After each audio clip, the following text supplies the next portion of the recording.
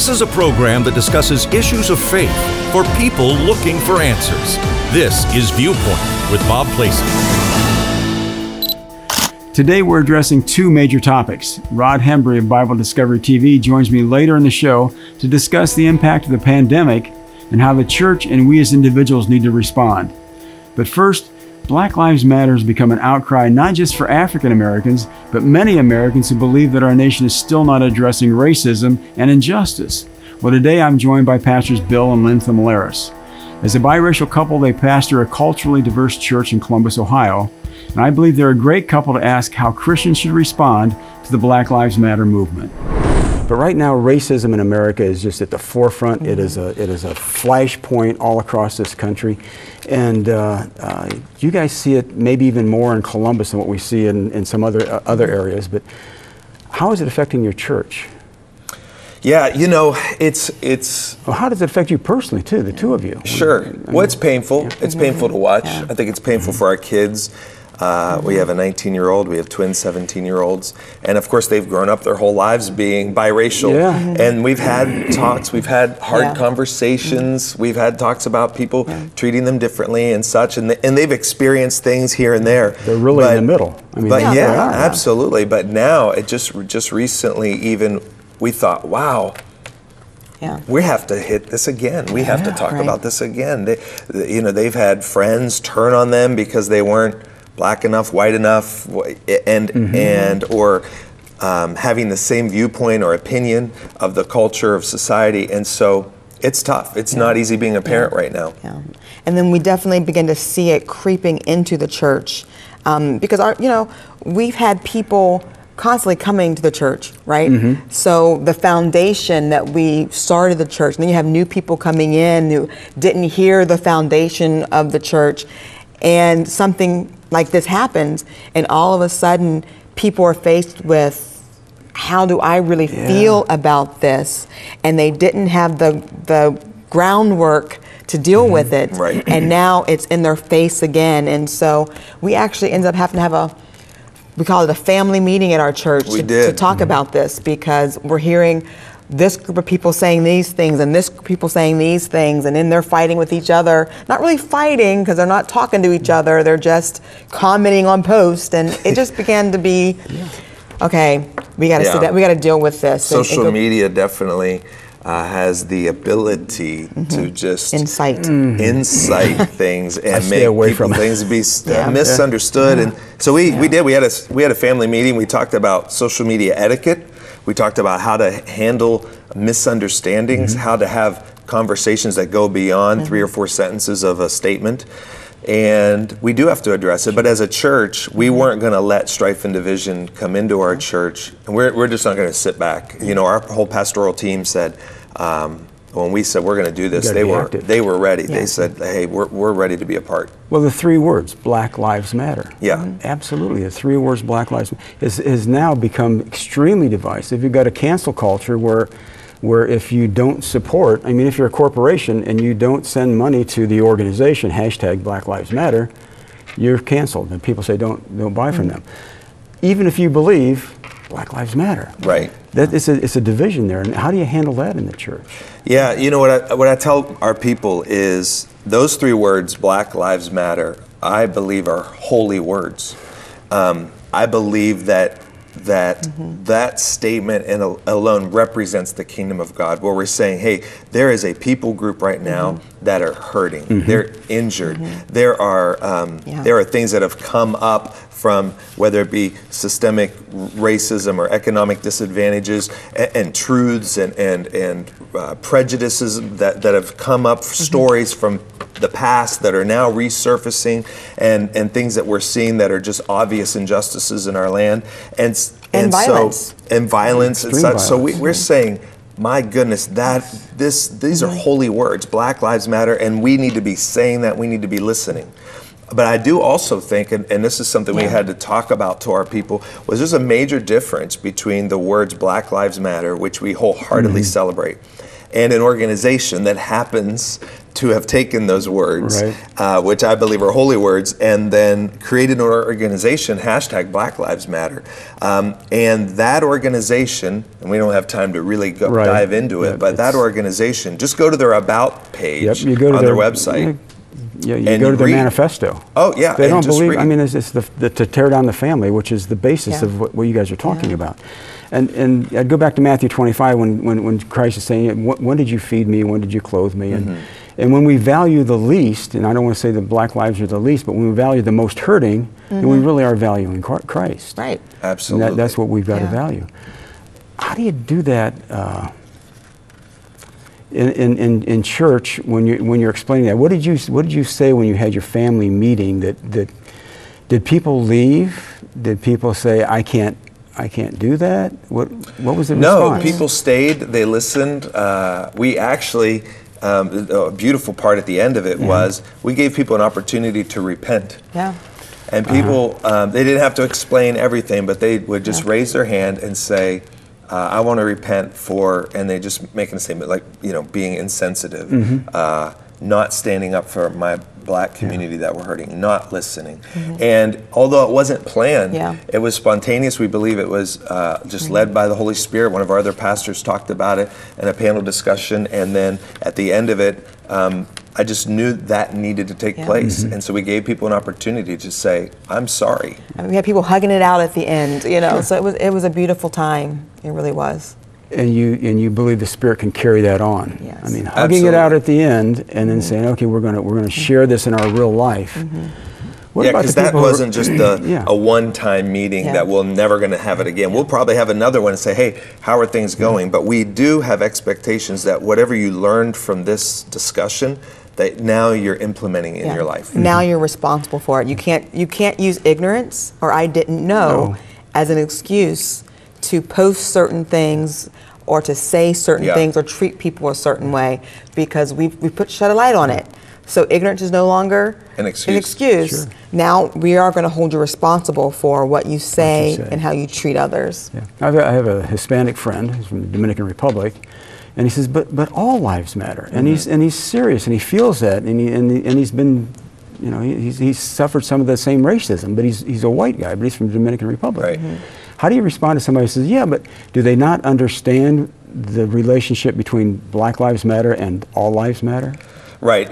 In All Lives Matter, they do. Of course they do. And I think, you'd probably, at this point in life, you'd have to be from another planet to not realize that all lives do matter. And as the church, as Christians... But that's also incendiary when you say it. Yeah, of course. And so it's like... Especially on social media. Yeah. Exactly. So all lives matter. What we need to say, what we find is people...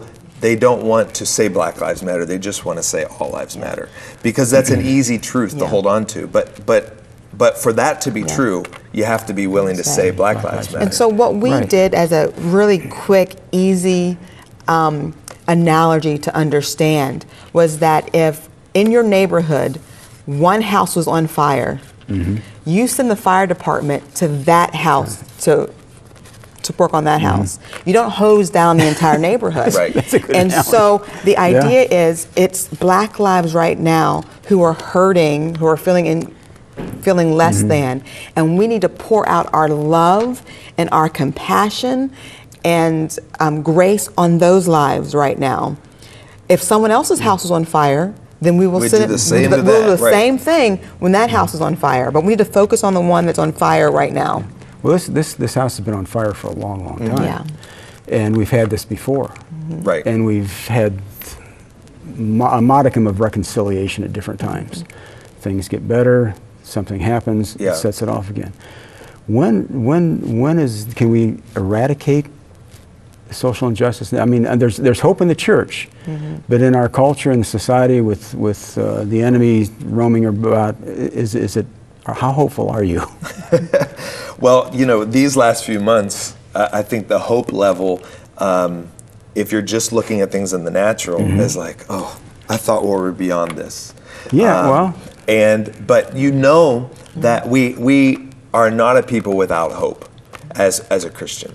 And so our hope is, yes, the kingdom of God needs to continue to advance, because as it's advancing, we are dealing with racism. We're dealing with people feeling less than, people being mistreated. I mean, there's so many issues. There's so many social issues out there. We're just right now just talking about the social injustice, but that's such a large issue. But what we can't do is be so focused on that we take our attention from Jesus, take our attention from hearing the Holy Spirit, taking our attention from doing the things that we know we're called to do, just because we have this major issue facing us right now. We can't allow petty arguments and distractions to keep us from the ultimate goal. What do you think that is enough progress, is enough social justice that gets people off the streets? That's not going to cure the problem. Right. This is an ongoing. We've got to be cognizant and aware of it, and intentional about it all of our lives. Yeah, I think we need to see change. What change would you really embrace? What change right now would you see if it came out of the current situation? What change would you really embrace, Lena? What would you say? We have really made some progress. I think I can only speak for the environment and the sphere of influence that I have. Sure. Okay. And it's different than a lot of people. Right. Yeah. And so Chip Judd is a powerful marriage counselor and pastor and whatnot, and he said this statement that I think applies to so much stuff. He said, all we can do is raise healthier children than we were. Okay? Amen. Like we're trying to, it's going to be very difficult for us to make a perfect world. Probably is not going to happen. Time, yes. Right? But if we can be actively choosing to create to help rear our children to be better than we were, and instill in them that your goal is to make your children better than you were. And we keep passing that down, because we're probably not going to see a world completely eradicated of racism. It's a fallen world.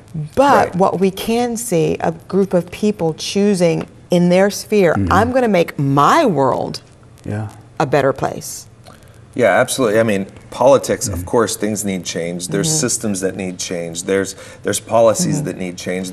Change needs to take place, and we need to, we encourage Christians to do the right thing when they vote and such. But ultimately, the buck stops with us. We have to be willing to do the hard work. We have to be willing to be the salt and the light in the earth. I mean, we have to say, you know what, again, I come back to the fact that we're going from just saying, I'm not racist, to I'm against racism, I'm anti-racism, which this implies automatically action. Action. Well, what you were talking about just now, Len, is another whole show. we got to get you back for that. But you're at Oasis City Church, in Westerville, Ohio. Give us some of the places people can contact you. Yeah, I mean, you can go right to our website, oasiscitychurch.com. Our social media pages are very active. We're on Instagram and on Facebook and YouTube. You can watch all of our services live. Great live feed on YouTube. Yeah, and so we have a great church, a great community. We have a great pastoral team, worship department, music, and we're really trying to represent the kingdom as best we can. For more information on Pastor Bill and Lynn's church in Columbus, Ohio, you can find them at oasiscitychurch.com. How has the pandemic impacted the church? Has it pushed the timeline ahead for the end times? When we need a biblical readout on anything like that, we bring in Rod Hembree of Bible Discovery TV. Rod grew up in Ohio, but later moved to Canada, which gives him a unique perspective on how God's timeline is unfolding, especially now in the pandemic. When this first started, I don't know whether it started and ramped up at the same time as simultaneously with the United States, or was it ramped up in Canada at the same time? But did you have a feeling in your spirit that we'd be where we are, but also that God would use this in some of His ways to further His kingdom? I learned that the church is going to be challenged, and the church is going to be questioned. Now, God allows this to happen. He didn't create the virus and all that, but He allows this to happen.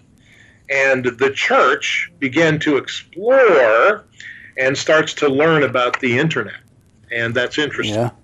The other thing I learned is that we understood that fellowship is different than friendship. Fellowship is different than friendship. Fellowship is deeper. When I come to my church, I can talk to people about how good the Lord is and what God's doing in my life and all of that. When friends with somebody, I talk to my neighbors. They know where I stand. I told them about Jesus Christ, and they said, "Well, stay off the Jesus thing." But I talk to them, well, how are you doing today, and all of that. But the friendship is not the same as fellowship. Fellowship is unique and it's different. So we learned a lot about each of us, and we learned a lot about each other, and we learned a lot about the Lord. Fellowship is important, and it's so different than friendship. So I think that's important as well. Yeah, I think we also learned, at least down here, we learned very, very quickly, the churches learned how impactful the internet could be. I mean, my wife and I went to church with a cup of coffee and sat on our couch for about 6 weeks there, just watching our pastor on Sunday morning with an empty sanctuary, but preaching the Word of God. And they were telling us at that point in time that they were reaching more people through their live stream than they did in their live services prior to that. I mean, our church is about 1,500. They were reaching an additional 1,000 people. They could tell by the internet. The important part of that, I think for us, is that I have been a promoter of the internet for a long time, and we've been on the internet since 1996 when it first started broadcasting and everything else. But the church suddenly was shocked into, we have to telecast and we have to pay attention to what we're doing on the internet, because the main audience is now on the internet. Yeah. It's not with us. And so we have to focus on that, and it's been a very positive experience for many churches. I would say it this way: anything human has to demise, but anything spiritual has to rise. And I believe that the spiritual aspects have risen, and people have seen that. And that's very important, because God, again, used this time and this element to remind the churches and the pastors that their audiences aren't just in the local community, but they're now are around the world and in different places and different spaces. I think that's very important. Would you consider something like COVID, when you look at what's happened with the church and with people's response to it, our response to the government, people coming in line to the government a little bit more, do you see that at all in the timeline of God's prophetic movement? I actually do. Matthew 24 is an amazing passage of Scripture. And it tells us, Jesus left the temple and was going away with his disciples, and came to a point, and they showed him the buildings, and he said, "Truly I say to you, truly I say to you." So in other words, he's telling them the truth, absolutely. And he says, "There will not be one stone left upon another." And then he goes into this when they come back to him later on and ask him, "Lord, what did this mean? We didn't understand this." And he begins the sequence of 24 and 25, Matthew 24 and 25, to tell the story of what will happen and the times that it will happen. One of the things that Jesus Christ says is there will be earthquakes and famines and different kinds of things ahead of the end time. He says, these things will happen. He says, but the end is not yet. And then, all of a sudden, he starts talking about the end. And he says, now this is the end time. So I do believe that this is unique. Now, people have said to me, yeah, Rob, well, we've had this before. Yep. We did. The problem is, when we had it before in 1918, we didn't have the internet. And very important, we didn't have Israel.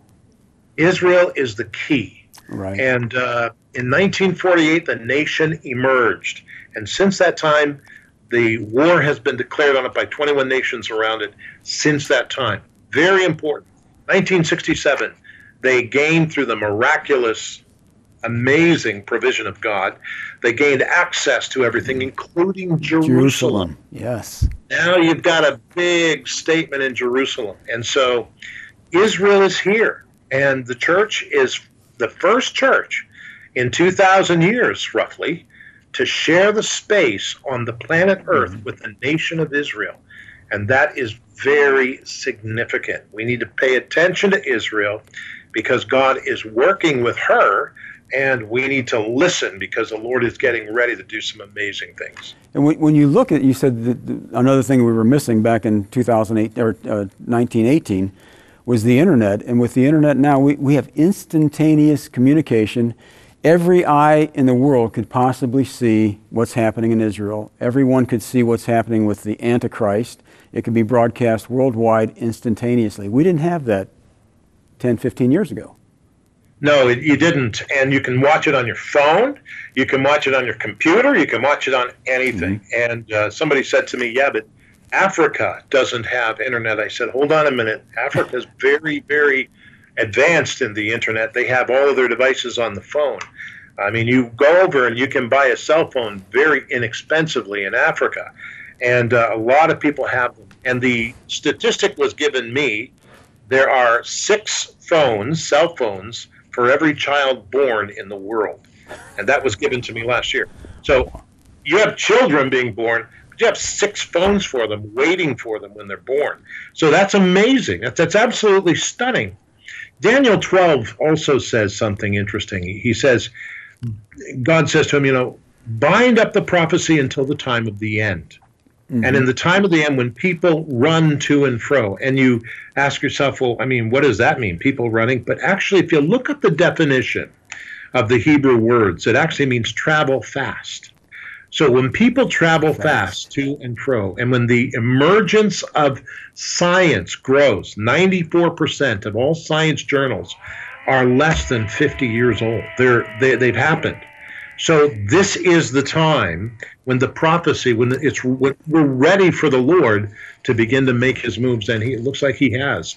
He started to make some significant moves. What do you see then should be the response of individuals as well as the church? Let's kind of divide that up, the church response and the individual response to any of these things. When we look at, everybody says, well, you've talked about these things before for years and years, but now we know we're closer than we ever were. We know that for a fact. But we may be really close on the edge here when we start talking about what's happening in the United States and how the world views the U.S. And what should our response be individually? And then what do you think, how should the church respond to encourage individuals to respond properly? That's a great question. I think the way that individuals respond is not to buy 6 months of food and hide in the basement. That's not the way to respond. The way to respond is exactly what Jesus Christ told us to do in Matthew 28. Go into the world and tell the good news to every single person. As many people as you can, communicate the gospel of Jesus Christ. If ever there was a time when we could communicate the good news of Jesus Christ so that people could understand what's going on and how it's happening, it's today. It's now. Go on YouTube and tell your testimony. Don't make up anything, but how did God change you? Just give your testimony. And if they cut you off, so be it. But just give your testimony on Facebook. Get on there and just give your testimony. That's it. Record it and leave it on there. And we need to tell people about who God is individually. And also individually. Secondly, we don't need to live in fear. We need to live in faith. God said in 2 Timothy 1, verse 7, Paul said to Timothy, he said, listen, God did not give us a spirit of fear, but of love and of power and of a sound mind. So the Bible tells us this in advance, so we have a sound mind, so let's live that way, and let's understand that. Very, very important. The second part of that question you asked, what should the church do? Oh, it's so simple and so obvious. Whatever's human in the church has to demise. Whatever's spiritual in the church has to rise. So we need to make sure that we clearly hear from God and clearly touch the hand of God in all of our activities and all of our things. Because there's lots of good ideas. I mean, I've done this before too as a pastor of a church. I had good ideas and I had God ideas. And sometimes I did the good ideas and they were not good. And then I did the God ideas and it seemed like they'd never work, and they worked like crazy. And so we have to understand that we are the church, and that God brings individuals together for fellowship. We have to listen to the Lord. I think that's very, very important. So that's my advice anyway. Do you see an urgency among the pastors that you know, an urgency to really get back into, I don't want to say get back into teaching the Word, but I mean, it's a lot of focus on churches have been in events and brick and mortar and growth and outreach and things like that, but to get back into making sure that their congregations understand how to study the Bible and to know it, to begin to really dig into it, and give them the inspiration to dig into it. You're hearing that from pastors? I am not. I'm hearing a lot of shock and a lot of disbelief, and I hear a little of that, but that's growing. I think we need two things to remember in the church. Number one, we need to have evangelism. We need to tell people about who God is, and in the church, because preaching to the church, half the church is not even saved, more than half the church. So we need to preach to the church. Secondly, we need to preach to the community. We need to tell them about who Jesus Christ is. And then very important, thirdly, we need to do what John chapter 8 says, verses 31 to 32. Jesus Christ said, if you are my disciples, you will abide in the Word. You will live in the Word. We need to get the Word of God into us. We need to study it. We need to know it, and those are the two main factors that I would say today: evangelism and study the Bible. Don't preach psychology here. Preach the Word of God, because that's the most important psychology. Well, if people in that audience out there right now aren't getting it in their church, they can sure get it from Bible Discovery. How do people find your show? Well, they find our show you can just look up on the internet, BibleDiscoveryTV.com. And when you look up Bible Discovery TV, it'll take you to a place, and that's where we are. But BibleDiscoveryTV.com. And you can watch the programs and all of that. If you can't remember that, just look up RodHembree.com. And RodHembree.com. What are they getting in your show, Rod? What's your focus in those shows? We broadcast from Genesis 1. We read through the entire Bible to Revelation 22. Genesis 1 to Revelation 22, 66 books written by 40 authors over 1,500 years of writing, and it's the Word of God. And we study it every day. We study 15 verses of it. We have a reading assignment, and then each year we study different verses. And the verses that I think I'm on the third year of going through studying the different verses. But you can get on board right now, because a lot of people, they think reading the Bible, man, that's over 733,000 words. How can I do that? Well, regardless, what we can do is study 15 verses a day from every part of the Bible. That's very interesting, and it's very important. You can find more on Rod Hembree at Bible Discovery TV, and you can listen to other ViewPoint interviews we've recorded recently with Rod and other prophecy experts by finding ViewPoint with Bob Placie on your favorite podcast app. Thank you for joining me today. Remember, you can watch the interviews you've seen today on demand on YouTube. Plus, you can also listen to all of our episodes on the ViewPoint with Bob Placie podcast on Apple, Spotify, and anywhere you listen to a podcast.